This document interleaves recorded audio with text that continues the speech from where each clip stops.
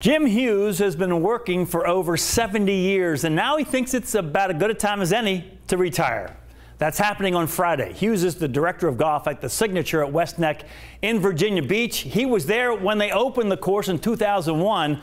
I've known him since he worked at Honeybee when they opened that course in the late 80s. A true gentleman. He's now age 92 and in a class by himself.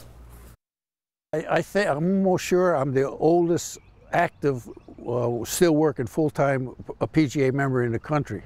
Until Friday. Until Friday, right? Until Friday. And then what are you going to do with your time? Nothing. I'm going to take it easy for a while. In fact, I have 33 great grandchildren, and some of them are in sports, and I'll get a chance to go see their ball games. This is Jim's third career. He was in the Navy during World War II, Korea, and Vietnam.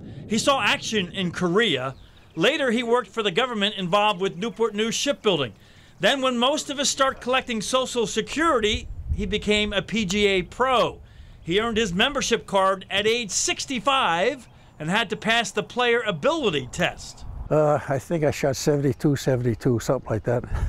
That's pretty. Were you nervous at all about that? No. So what's your tip here? Make it? You make it right. Okay, very good. It's a little bit on to the right. It's going from right to left. Just like that.